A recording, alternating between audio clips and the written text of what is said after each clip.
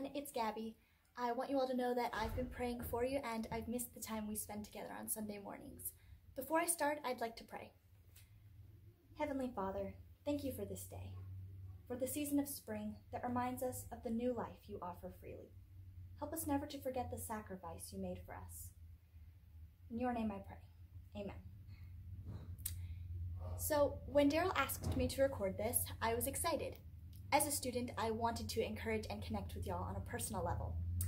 I'll admit, though, I was stumped for a while.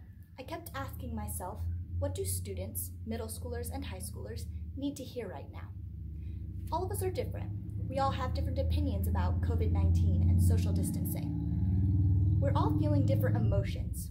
Fear, anxiety, annoyance, and frustration are most prevalent in our world today. As I thought about this, I began to ask myself a different question. What do I need to hear? If I were on the other side of this screen, what would speak to my heart? When I put that question before God, I was able to stop searching for the right thing to say and began listening to what He had to say. He led me to Isaiah 26:3, which says, "You will keep him in perfect peace, whose mind is stayed on you, because he trusts in you." Isaiah has given us the most perfect and relevant truth in today's world. If we trust in the Lord God, we will be given the peace that surpasses understanding, no matter what else is going on in the world. Something we can all agree on is that a lot has been lost this year.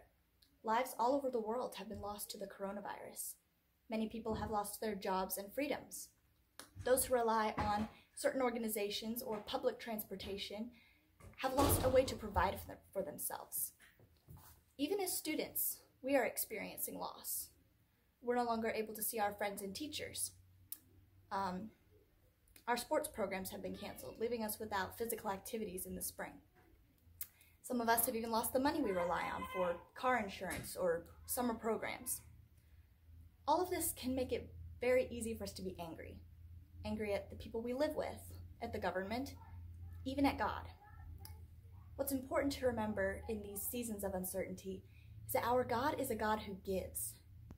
What if, by removing so many of the distractions in our lives, He's giving us the opportunity to grow closer to Him, to receive new blessings, and to love Him more fully?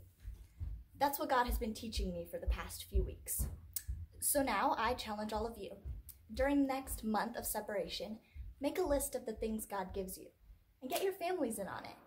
If the church is going to be the salt and light of the earth, then things like sickness and uncertainty should give us no reason to fear.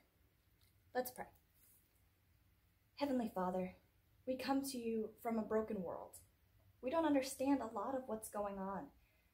All we know is that you are in control, that you have a plan for each and every one of our lives. Give us your perfect peace, Heavenly Father. In your name I pray. Amen. Well, that's all I've got, everyone. Go out or stay in and be the church.